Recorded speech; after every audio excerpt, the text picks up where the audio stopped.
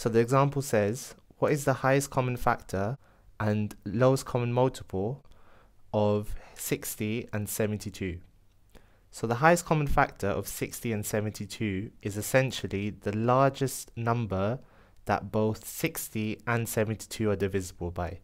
And the lowest common multiple is essentially the smallest number that is in both the 60 and 72 times table. The way we go about answering this question is we use a factor tree to first write both numbers as a product of their prime factors. So if we start with 60, remember we're looking for two numbers that multiply to make 60. So two numbers I can think of are 4 and 15. Then we need to check if any of these numbers are prime numbers. Neither 4 or 15 are prime, so we carry on factorizing. So two numbers that multiply to make 4, we have 2 and 2. Both of these are prime numbers, so we circle them. Now two numbers that multiply to make 15, we have 5 and 3, and again both of these are prime numbers, so we circle them. Now we can write 60 as a product of its prime factors. So 60 equals to 2 times 2 times 5 times 3. Now let's write 72 as a product of its prime factors. So two numbers that multiply to make 72, we can have 2 and 36. Check which of these are prime. 2 is a prime number, so we circle it. Now two numbers that multiply to make 36, we can have 6 and 6. Both of these are not prime, so we carry on factorizing.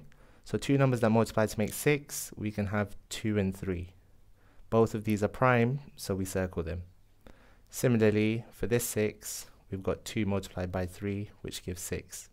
Both of these are prime, so we circle them. So 72 can be written as the product of its prime factors in the following way. So 72 equals to 2 times 2 times 3 times 2 times 3. So what we've got here is 60 and 72 written as the product of their prime factors in order from smallest to biggest.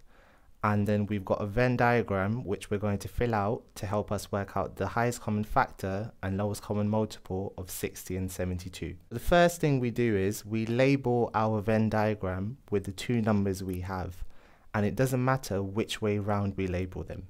So I'm going to label this circle as 60 and this circle as 72. We look at the product of prime factors for each number and we see which numbers are common, and then we place those numbers within the Venn diagram. Starting with the 2 here, there's a 2 that's common in both 60 and 72, so that can be placed in the middle of our Venn diagram. This region represents numbers that are common in 60 and 72. Once we've placed the number 2 here, we cross out the 2's in both 60 and 72. Then we look at the next number. So 2 again is common in both 60 and 72, so place that in the middle again, and then cross out the pairs that is common. Then we look at the next number. So in 60 we've got a 3 here, so there's a 3 here as well, so we can place a 3 in the middle, and then we cross out the pair. Then we look at the next number. So 5 is only within 60, it's not common in 72, so 5 goes on its own in this region. These numbers represent numbers that are only within 60.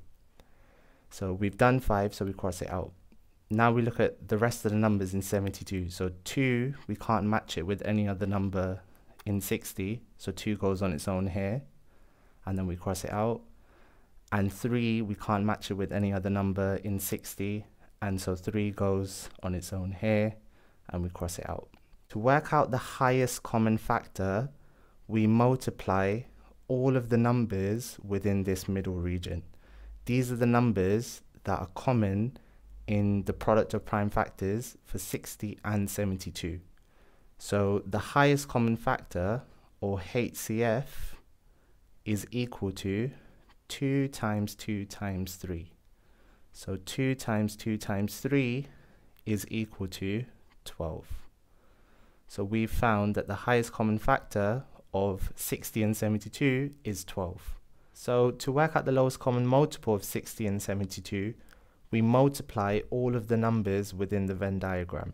The lowest common multiple of both numbers is going to be equal to 5 multiplied by 2 multiplied by 2 multiplied by 3 multiplied by 2 and then multiplied by 3.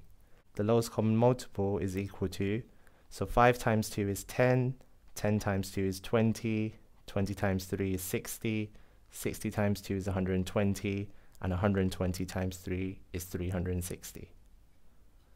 So we've worked out the highest common factor and lowest common multiple of both 60 and 72.